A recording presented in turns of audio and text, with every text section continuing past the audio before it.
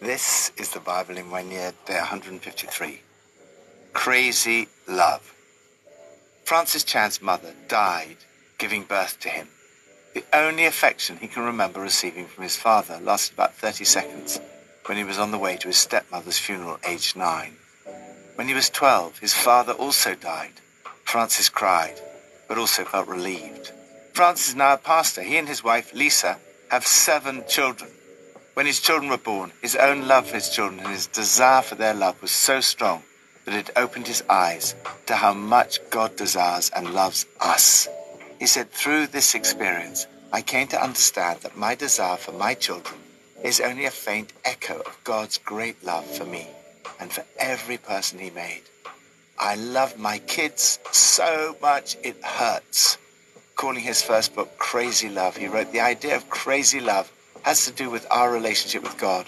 All my life I've heard people say, God loves you. It's probably the most insane statement you could make to say that the eternal creator of this universe is in love with me. There is a response that ought to take place in believers, a crazy reaction to that love. Do you really understand what God has done for you? If so, why is your response so lukewarm? The word zeal implies an intense or passionate desire. It can be misdirected, but as Paul writes, it is right to be zealous, provided that the purpose is good. Elsewhere he says, never be lacking in zeal. Perhaps a good modern translation of the word zeal is crazy love. From Psalm 69. Save me, O God, for the waters have come up to my neck. I sink in the miry depths where there is no foothold. I have come into the deep waters. The floods engulf me. I am worn out calling for help. My throat is parched. My eyes fail looking for my God. Those who hate me without reason outnumber the hairs of my head. Many are my enemies without cause, those who seek to destroy me. I am forced to restore what I did not steal. You, God, know my folly. My guilt is not hidden from you. Lord, the Lord Almighty, may those who hope in you not be disgraced because of me. God of Israel, may those who seek you not be put to shame because of me. For I endure scorn for your sake, and shame covers my face. I am a foreigner to my own family, a stranger to my own mother's children. For zeal of your house consumes me, and the insults of those who insult you fall on me. When I weep and fast, I must endure scorn. When I put on sackcloth, people make sport of me. Those who sit at the gate mock me, and I am the song of the drunkards. Crazy love for God's house. David loves God so much that it feels like anyone insulting God is insulting him. It's painful to hear people blaspheming God. The insults of those that insult you fall on me. David writes, zeal for your house consumes me. He was so passionate about God's house because that was the symbolic place of God's presence with his people. The Message explains the zeal he expresses in these verses. Because I'm madly in love with you. These words are applied by the disciples to Jesus when he cleanses the temple. Out of zeal for God's house, Jesus drove off those who were trying to profit from a place of worship, taking advantage of those who wanted to draw near to God. David is passionate about not bringing God's name into disrepute. He does not want anyone to be disgraced because of him. Don't let those who look to you in hope be discouraged by what happens to me. He knows his folly and guilt, as I know mine. God, you know every sin I've committed. My life's a wide open book before you. David is concerned that this should not bring dishonor to God's house. Today, God's house, the temple, is Christ and his body, his church. There's nothing wrong with being passionate about the church. Be zealous to see God's name honored in his church today. Personally, I am inspired when I see a zeal for God's house, a passion in worship, a leaning into the talks, an amazing welcome for every new person. Passion is inspiring and infectious. We need more crazy love in the church today. Lord, consume me with zeal for your name and your church. New Testament. Afterwards, Jesus appeared again to his disciples by the Sea of Galilee. It happened this way. Simon Peter, Thomas, also known as Didymus, Nathanael from Cana in Galilee, the sons of Zebedee, and 2 other disciples were together. "I'm going out to fish," Simon Peter told them, and they said, "We'll go with you." So they went out and got into the boat, but that night they caught nothing. Early in the morning, Jesus stood on the shore, but the disciples did not realize that it was Jesus. He called out to them, "Friends, haven't you any fish?" "No," they answered. He said, "Throw your net on the right side of the boat and you will find some." When they did, they were unable to haul the net in because of the large number of fish. Then the disciple whom Jesus loved said to Peter, "It is the Lord." As soon as Simon Peter heard him say, "It is the Lord," he wrapped his outer garment round him, for he had taken it off, and jumped into the water. The other disciples followed in the boat, towing the net full of fish, for they were not far from shore, about 100 meters. When they landed, they saw a fire of burning coals there with fish on it, and some bread. Jesus said to them, "Bring some of the fish you have just caught." So Simon Peter climbed back into the boat and dragged the net ashore. It was full of large fish, 153. But even with so many, the net was not torn. Jesus said to them, "Come and have breakfast." None of the disciples dared ask him, "Who are you?" They knew it was the Lord. Jesus came, took the bread and gave it to them, and did the same with the fish. This was now the 3rd time Jesus appeared to his disciples after he was raised from the dead. When they had finished eating, Jesus said to Simon Peter, "Simon, son of John, do you love me more than these?" "Yes, Lord," he said, "you know that I love you." Jesus said, "Feed my lambs." Again Jesus said, "Simon, son of John, do you love me?" He answered, "Yes, Lord, you know that I love you." Jesus said, "Take care of my sheep." The 3rd time he said to him, "Simon, son of John, do you love me?" Peter was hurt because Jesus asked him the 3rd time, "Do you love me?" He said, "Lord, you know all things. You know that I love you." Jesus said, "Feed my sheep. Very truly I tell you, when you were younger, you dressed yourself and went where you wanted. But when you are old, you will stretch out your hands, and someone else will dress you and lead you where you do not want to go." Jesus said this to indicate the kind of death by which Peter would glorify God. Then he said to him, "Follow me." Peter turned and saw that the disciple whom Jesus loved was following them. This was the one who had leaned back against Jesus at the supper and had said, "Lord, who is going to betray you?" When Peter saw him, he asked, "Lord, what about him?" Jesus answered, "If I want him to remain alive until I return, what is that to you? You must follow me."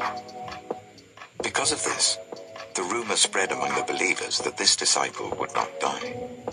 But Jesus did not say that he would not die. He only said, "If I want him to remain alive until I return, what is that to you?"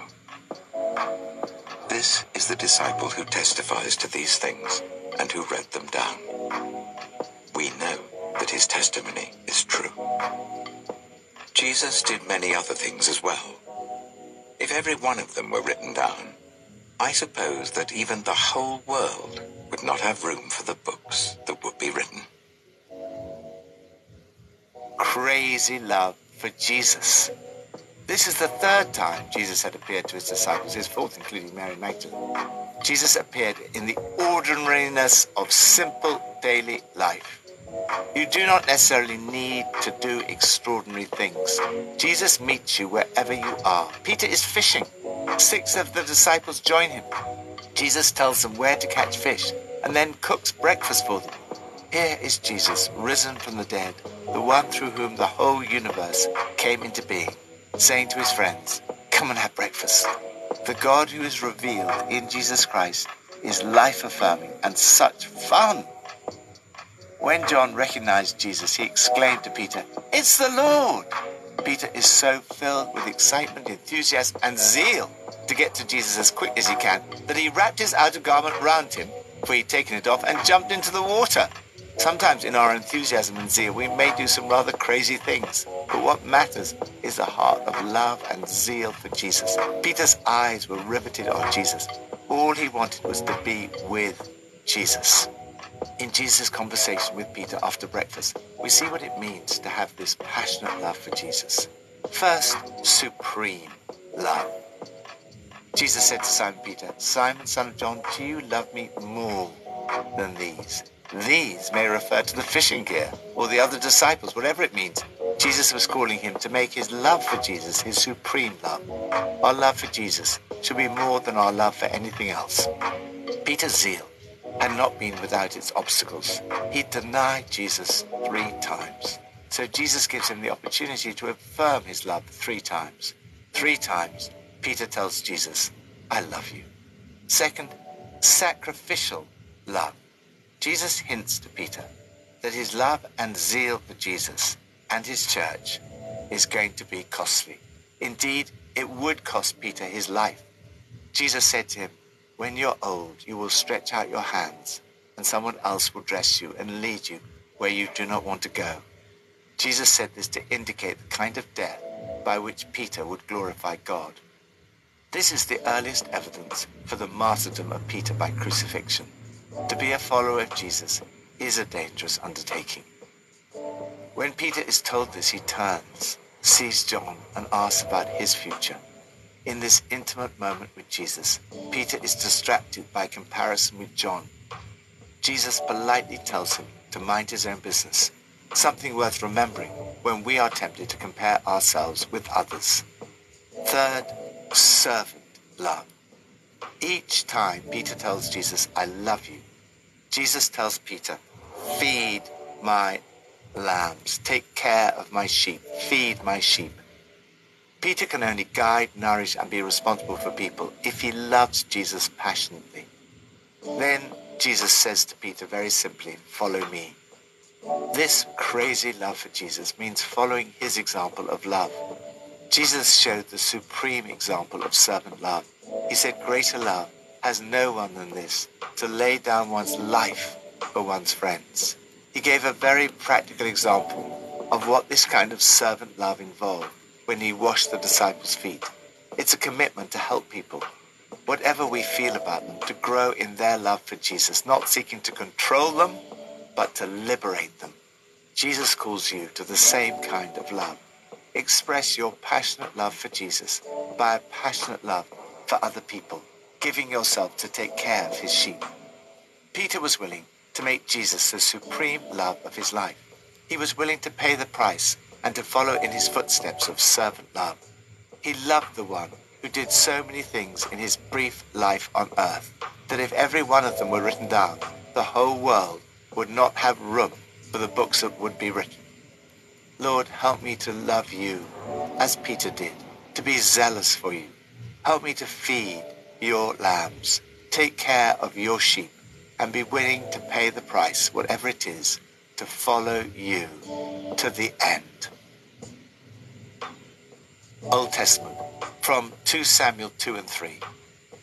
Meanwhile, Abner, son of Ner, the commander of Saul's army, had taken Ishbosheth, son of Saul, and brought him over to Mahanaim. He made him king over Gilead, Ashuri, and Jezreel, and also over Ephraim, Benjamin, and all Israel. Ishbosheth, son of Saul, was 40 years old when he became king over Israel, and he reigned 2 years. The tribe of Judah, however, remained loyal to David. The length of time David was king in Hebron over Judah was 7 years and 6 months. Abner, son of Ner, together with the men of Ishbosheth, son of Saul, left Mahanaim and went to Gibeon. Joab, son of Zeruiah, and David's men went out and met them at the pool of Gibeon. One group sat down on one side of the pool, and one group on the other side. Then Abner said to Joab, "Let's have some of the young men get up and fight hand to hand in front of us." "All right, let them do it," Joab said. So they stood up and were counted, 12 men for Benjamin and Ishbosheth, son of Saul, and 12 for David. Then each man grabbed his opponent by the head and thrust his dagger into his opponent's side, and they fell down together. So that place in Gibeon was called Helkath Azurim. The battle that day was very fierce, and Abner and the Israelites were defeated by David's men. The 3 sons of Zeruiah were there, Joab, Abishai, and Asahel. Now Asahel was as fleet-footed as a wild gazelle. He chased Abner, turning neither to the right nor to the left as he pursued him. Abner looked behind him and asked, "Is that you, Asahel?" "It is," he answered. Then Abner said to him, "Turn aside to the right or to the left. Take on one of the young men and strip him of his weapons." But Asahel would not stop chasing him. Again, Abner warned Asahel, "Stop chasing me. Why should I strike you down? How could I look your brother Joab in the face?" But Asahel refused to give up the pursuit. So Abner thrust the butt of his spear into Asahel's stomach, and the spear came out through his back. He fell there and died on the spot, and every man stopped when he came to the place where Asahel had fallen and died. But Joab and Abishai pursued Abner, and as the sun was setting, they came to the hill of Ammah near Giah, on the way to the wasteland of Gibeon. Then the men of Benjamin rallied behind Abner. They formed themselves into a group and took their stand on top of a hill. Abner called out to Joab, "Must the sword devour forever? Don't you realize that this will end in bitterness? How long before you order your men to stop pursuing their fellow Israelites?" Joab answered, "As surely as God lives, if you had not spoken, the men would have continued pursuing them until morning." So Joab blew the trumpet, and all the troops came to a halt. They no longer pursued Israel, nor did they fight any more. All that night, Abner and his men marched through the Arabah. They crossed the Jordan, continued through the morning hours, and came to Mahanaim. Then Joab stopped pursuing Abner and assembled the whole army. Besides Asahel, 19 of David's men were found missing. But David's men had killed 360 Benjaminites who were with Abner. They took Asahel and buried him in his father's tomb at Bethlehem. Then Joab and his men marched all night and arrived at Hebron by daybreak. 2 Samuel chapter 3. The war between the house of Saul and the house of David lasted a long time. David grew stronger and stronger, while the house of Saul grew weaker and weaker. Sons were born to David in Hebron. His firstborn was Amnon, the son of Ahinoam of Jezreel. His second, Chileab, the son of Abigail, the widow of Nabal of Carmel. The third, Absalom, the son of Maacah, daughter of Talmai, king of Geshur. The fourth, Adonijah, the son of Haggith. The fifth, Shephatiah, the son of Abital. And the sixth, Ithream, the son of David's wife, Eglah. These were born to David in Hebron. During the war between the house of Saul and the house of David, Abner had been strengthening his own position in the house of Saul. Now Saul had had a concubine named Rizpah, daughter of Aiah, and Ishbosheth said to Abner, "Why did you sleep with my father's concubine?" Abner was very angry because of what Ishbosheth had said. So he answered, "Am I a dog's head on Judah's side? This this very day I am loyal to the house of your father Saul, and to his family and friends. I haven't handed you over to David. Yet now you accuse me of an offense involving this woman. May God deal with Abner, be it ever so severely, if I do not do for David what the Lord promised him on oath, and transfer the kingdom from the house of Saul, and establish David's throne over Israel and Judah, from Dan to Beersheba.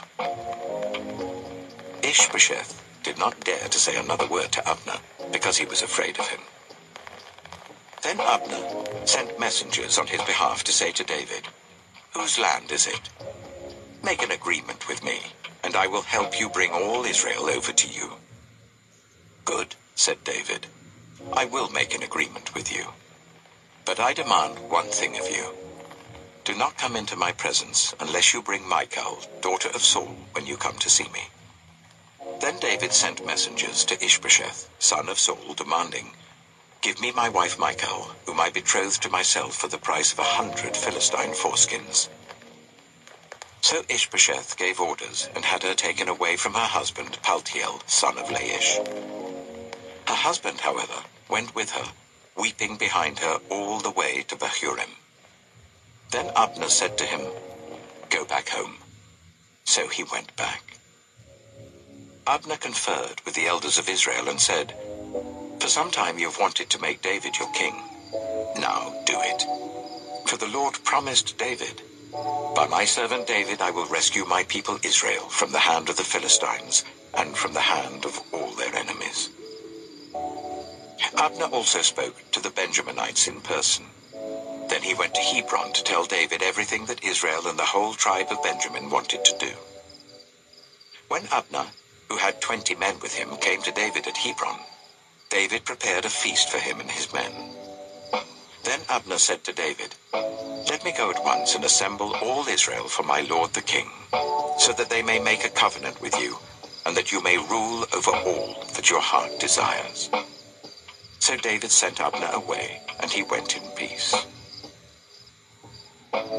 Crazy love for unity. With the death of Saul, Israel and Judah were divided. Abner called out to Joab, "Are we going to keep killing each other till doomsday? Don't you know that nothing but bitterness will come from this?" This cry has a very modern ring as we see the continued turbulence and division in the Middle East. The war lasted a long time. Then Abner sent messengers on his behalf to say to David, "Whose land is it?" Again, this is a question still asked today. Abner went on to say, "Make an agreement with me, and I will help you bring all Israel over to you." Eventually this happened, and for a time at least, the land enjoyed unity. Disunity is so destructive. We see it in the Middle East today. We see it in the church today. We should be passionate for unity. Lord, I pray for a peaceful and just solution in the Middle East. Help me also to be passionate in pursuing peace, unity, and reconciliation in your church. Pippa adds, 2 Samuel chapter 3, verse 14 says, "Then David sent messengers to Ishbosheth, son of Saul, demanding, 'Give me my wife Michal, whom I betrothed to myself for the price of 100 Philistine foreskins.' So Ishbosheth gave orders to have her taken away from her husband Paltiel, son of Laish. Her husband, however, went behind her, weeping behind her all the way to Bahurim. Then Abner said to him, 'Go home.' So he went back. I know Michal was legally betrothed to David, but I'm not sure this was the best pastoral decision. Her poor husband, Paltiel, seemed really upset. Michal wasn't consulted, and David hardly needed any more wives. He already had at least 6. I think she would have been much happier if she'd been left with Paltiel.